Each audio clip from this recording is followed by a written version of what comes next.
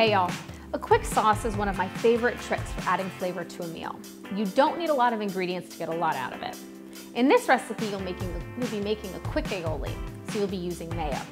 You can make your own mayo. There are some really great paleo mayo recipes out there that really aren't that difficult to make, but there are also more and more high quality mayos hitting the grocery store shelves.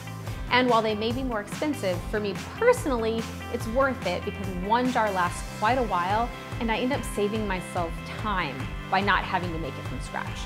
As always though, make sure you read the ingredient label. Just because it says olive oil on the front doesn't mean it doesn't also have canola oil and sugar. Let's cook. Begin by heating the oven to 425 and lining a baking sheet in foil. Place the asparagus on the foil-lined baking sheet, drizzle with oil, and sprinkle with salt. Roast the veggies for 20 to 30 minutes. Next, if you didn't mix the aioli on prep day, mix together the mayo, garlic, and lemon. Then heat some oil in a pan over medium-low flame. Place the chicken tenders in the pan, being careful of the hot oil and making sure not to overcrowd the pan. Sprinkle with salt and pepper. Let the tenders cook for 5 minutes, then flip over and cook for another 3 to 5 minutes. You will know they are done when they aren't pink in the middle and the juices run clear. I typically cut the biggest tender across the fattest part of the tender to check.